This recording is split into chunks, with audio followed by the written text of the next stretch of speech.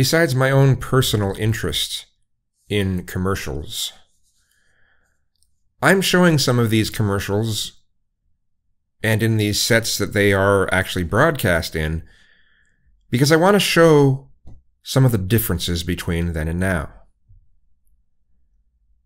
The internet is really the main game changer here.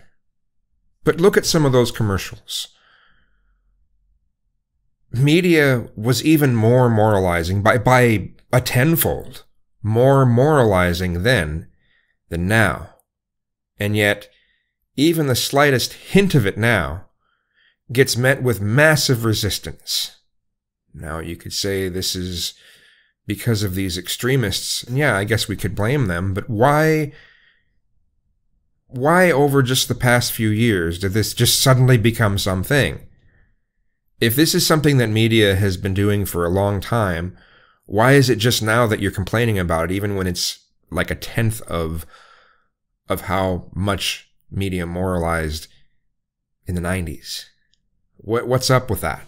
You know, if the current times are when we're being the most politically correct or being forced to be the most politically correct, yeah,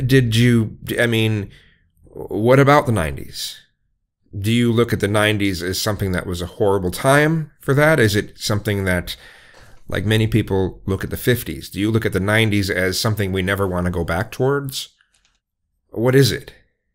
Because that seems to be the way that people are avoiding the 90s seems to, just in conversation, in the way that talking about the way things used to be. Well, the feminists seem to want to avoid the 90s because it shoves forth this idea that, feminism doesn't have to mean this new thing where it's putting a kind of a negative stigma on being a guy, to where people are feeling bad about being guys.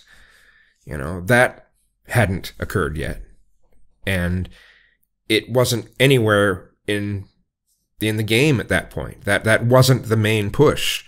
That certainly was not pop feminism at the time. Now pop feminism, it's cool to try to make men feel bad about themselves for being men. I'm sorry, I'm not saying that's what feminism is, but that's kind of the pop culture, the pop feminism that you see right now. And it doesn't even have to be very blatant. It can just be this tiniest little hint of things, and it sets a lot of people off because people are tired of seeing that. But what changed? And then, a lot of the people who are the anti-SJWs, anti-feminists, some of you probably don't want to look at some of this older stuff because it shows just how much media was able to do moralizing, and it wasn't a big deal. Maybe you don't like to look at the fact that it used to be a lot more than it is now. Right now, just a something called Dear White People freaks everyone the fuck out. They could have come out with that in 1995 and it would have just been, it's a kind of a moralizing piece. Okay. That's how people would have thought of it then. Now it's just like, it's an emergency. Yeah, what happened? The internet has changed so much when it comes to our culture. It's changed our culture so much. Now we have, some person filming their dog doing something would take 1 million takes to actually have been able to get it, recorded that way. But they, as far as if you tried to recreate it, purposely, and it gets, it's a viral video and it gets millions of views, right? When someone just out of nowhere can just become an instant star, whether temporary or not. Yeah, it makes the people that have the most extreme mindsets stand out in a crowd. Whereas before, when people would take extreme mindsets, people just kind of stayed away from them, sometimes didn't even talk about them, and they went away into the nothingness that most of them deserve, as far as, getting social attention. now even the smallest of things gets all this attention, and it can end up making it on regular news if it gets enough attention. I'm not trying to defend media with any of this stuff. I like to categorize what has happened, how media has changed to go with how society has changed. I mean, marketing is going to try very hard to make sure that they're covering as many people as they can, right? The differences between, in inflation between 1995 and now doesn't seem to be nearly as much of a change. I mean, as far as the way that how much things cost, right? Doesn't seem to be nearly the extreme as between the 1970s and the 1990s. So it's interesting to note where some of the most of the effects of inflation, or the effects of the things that seem to be effects of inflation, have increased or decreased over the past several decades.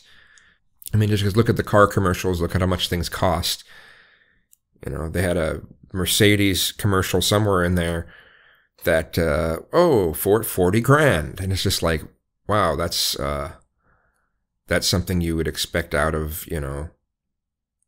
2005, not 1995, right? So the commercials that I've been uploading have been for, I'm not just uploading any of the stuff that I'm finding on tapes. I'm going to make another video channel that's purely around commercials. And that will be just, any old thing that I'm finding on videocassette, I'll upload it to that channel. Once I figure out the name that I want to give it, I will upload a video saying, hey, you check out this new channel. It's purely has to do with commercials. That's all it's going to show is clips of commercials and channel bumpers and old movie trailers and just assorted things that I'm finding on the videocassettes. And that'll be all that channel is about.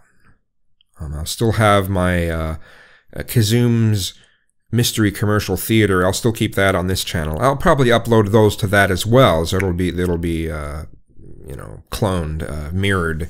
But I don't want to clog this channel with that type of thing. The ones that I have been uploading to this channel have been some of the ones that really stick out to me, that show a very big difference in culture. And I wanted to point that out. So, to those that are disliking it, realize that this stuff is being uploaded for a reason. I think it's important to take note of how things have changed. You can see a lot of things about a culture based on the way that marketing breaks people apart. What does marketing think that people think is important? Now, marketing will obviously exaggerate a number of things about what they think people find important, but many of the things that they're shoving forth are kind of true, as far as their generalizations about the way people think. When it comes to that Paula Abdul commercial, that one, to me, shows when kind of the beginning of the end of Paula having, a career based off of the things that she has in the past. I mean, she came out with another album. One more album after that. It did pretty well, but that was it. When she went with the whole Diet Coke commercial thing, she sold out. I mean, that's like you can't. It's hard to sell out more than that. I'm sorry. She already had a lot of money. Why did she need to do that? Well, I guess it gets her name out there, but it's hard to sell out more than that, Anyway,